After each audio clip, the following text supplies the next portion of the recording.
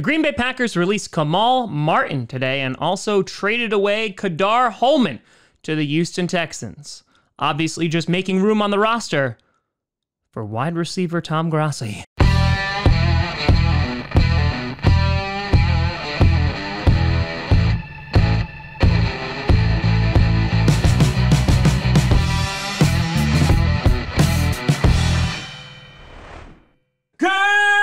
Grossi Packer Nation. Welcome to another episode of Packcast, the podcast where you don't have to be a Packers fan, but it sure does help. I'm your host, Tom. Oh, God, it's time for surprise cuts already, Grossi. And today, we're going to be diving in to a bit of a surprise today in the Packers releasing Kamal Martin, as well as trading Ka'Dar Hollman to the Texans. Hopefully we get a 6th round pick back, because then we basically just traded Ka'Dar Hollman for Randall Cobb, and that would just be glorious. All this in anticipation of the Green Bay Packers cutting down their roster to 80. They have until tomorrow at 4 p.m. Eastern. Let's see what else happens. Before we get to that, I want to do a big shout out and thank you to some brand new Patreon members. First, we have Luke Birch upgrading. And then we have Tom. I scream along to the intro and I'm not ashamed of it, Grossi. Damn right, don't you ever be ashamed of it. We have Samuel Lynn and we have Jonah. A big shout out and thank you to you all. So let's talk about the Ka'Dar Hollman trade first. As of right now, as I'm recording, I do not have the details as to what was traded for him. Tom Silverstein said it was most likely going to be a late round pick. Ka'Dar Hollman, a big CB who has had flashes before, kind of on like that bubble of making the actual 53, though with Josh Jackson gone, maybe his stock would have went up a little bit. Goody said nope and decided to trade him to the Texans to get some value. And again, if we wind up getting a 6th round pick, it's literally like we traded Randall Cobb for Ka'Dar Hollman. So it's a win-win. And on top of that, the Texans are paying $3 million of Randall Cobb's salary. So win-win-win-win-win all around. But the big story today was the Green Bay Packers releasing 5th round pick just from last year of the 2020 NFL draft, Kamal Martin. Now, Kamal Martin last year in camp, oh boy, he was great.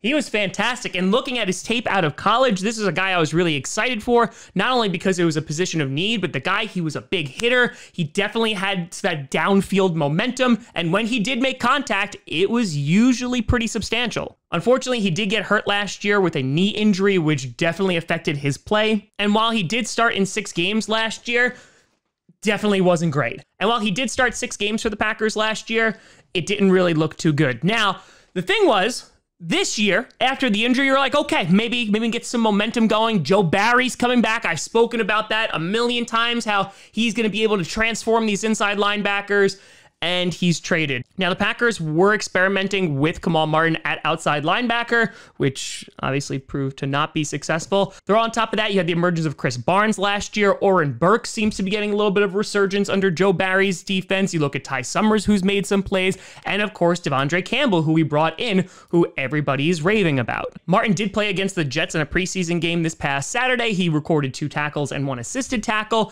And I'm not necessarily surprised that he didn't pan out, right? It's a risk. He's a 5th round guy. But the thing I'm more kind of confused about is like he's shown flashes of potential. And this just seems really, really early to give up on him. You look at a guy like Oren Burks, who, again, I loved coming out of college. He's looked pretty good the past 2 games. But he's had a pretty long rope for him to say, like, hey, go out and try to get better. Now, he does participate on special teams, so, you know, there is that. I just think that with Kamal Martin, it just seems like rapid, and if it's just really, really bad play, that's one thing.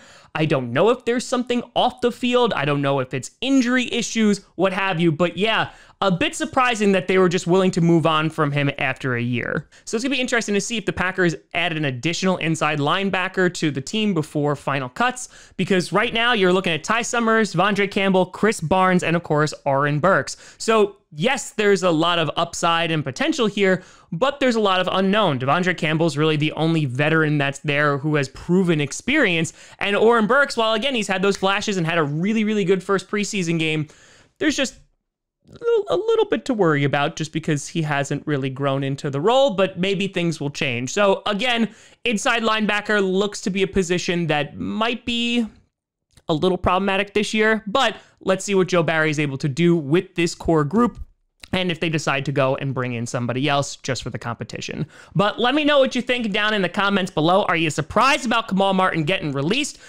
You think it's something else? What do we got here? I really wanted him to work out. I really liked his tape. But let me know. You can always find me at TomGrossiComedy.com or at TomGrossiComedy, all social media you see down below. Check out podcasts on SoundCloud, iTunes, Google Play Music, Spotify, and of course YouTube. And a big shout and thank you to all the patrons over at patreon.com/TomGrossiComedy and the YouTube members. But thank you so much for watching. I'm Tom Grossi. And as always, go Pack Go.